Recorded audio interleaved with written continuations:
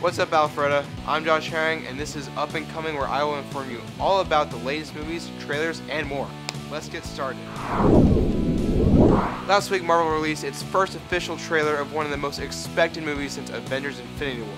In this trailer, we get a good look at young Nick Fury, Agent Coulson, the Skrulls, and the heroine herself, Captain Marvel. Be ready for this blockbuster coming to theaters March 2019.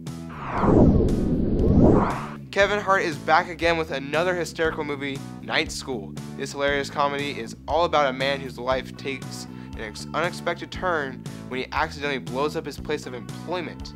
Forced to attend night school to get his GED, he must now deal with a group of misfit students and a feisty teacher who doesn't think he's too bright. You can see this film this Friday, September 28th. The time of heroes is over. This beloved anti-hero is making his way to the big screen in a big way, with lead actor Tom Hardy as reporter Eddie Brock, who discovers a dark secret. Get ready for Venom to come to a theater near you on October 5th. Well, that's all we have for this episode, so I'll see you guys next time on Up and Coming.